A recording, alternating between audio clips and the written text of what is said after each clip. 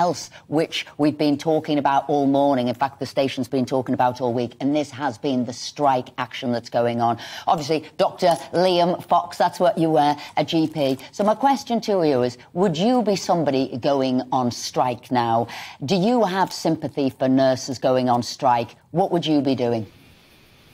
I have sympathy for nurses, but not for going on strike.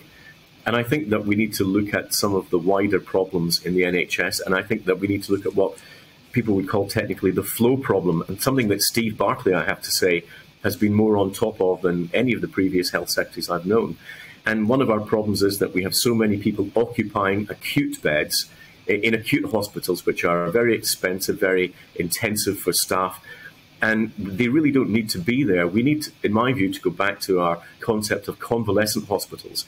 And I think that we need to ensure that people are getting the appropriate care, because if you've got people occupying those acute beds who don't need to be there, it doesn't matter how much money you pour into the system, you're not going to get the output that's appropriate for that. So I would like to see us develop a system of convalescent care.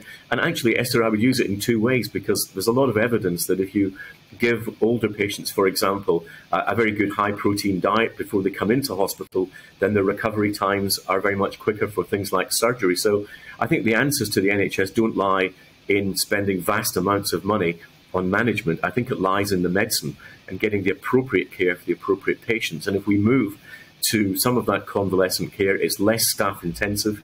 It gives the patients the right level of care. And, you know, with older patients, remember, they may have many Dr. Liam Fox, illnesses at the same time. We're going to have to go to the break, but am I right in saying you wouldn't be striking? Yes or no? No. No, definitely Quite wouldn't. right. Thank you very I would not be.